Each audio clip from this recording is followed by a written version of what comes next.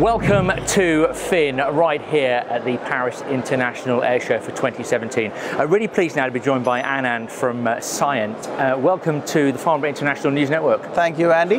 Now, talk to me about the migration that you've been going through from a manufacturer to a service provider.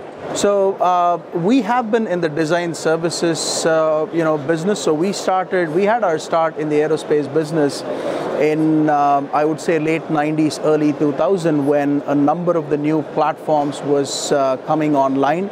So we had our start in helping customers across the spectrum design in different engineering areas. So we were primarily a design services company, but one of the evolution that we went through, or we started going through about 3 or 4 years back, is to go from a pure design services company into a design, manufacturing, and aftermarket company, because we had all of these relationships with customers. We had built significant amount of product knowledge in helping them design, and we are now sort of taking it into the manufacturing area, and then from there into the aftermarket space, helping them sort of maintain their platforms which are already in the market and the ones which are going in. So we are becoming a design, build, maintain partner and a full spectrum service provider for them. And I guess being covering the full spectrum, the integration of those various technology platforms across the entire A&D ecosystem is something that you're having to manage very closely.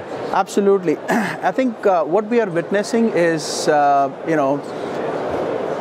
even though the aerospace industry has been global for the longest time, the speed and the depth of globalization that we are seeing in the last 10, 12 years, and especially in the last 6 to 8 years, is just amazing. I mean, it is very difficult to sort of predict what specifically a company does and then say that that's what they are going to be 5 years from now, because there's so much of acquisitions which are happening, so much of alternative value propositions which are sort of coming through.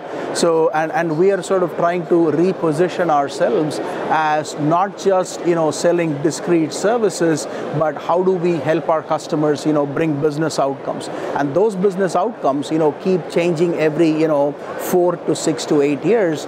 Like I said, 8 to 10 years back, it was all about, can we bring this design out? Can we get it into entry on service? Today, it's all about how do we get, product rates up? How do we get cost out of the product? And we know that 3 years from now, it's like, okay, we have all of these, big products which have gone into the market. How do we support it? How do we ensure that, everybody is trying to find better ways to serve the customer and have a better, profit share and market share in that.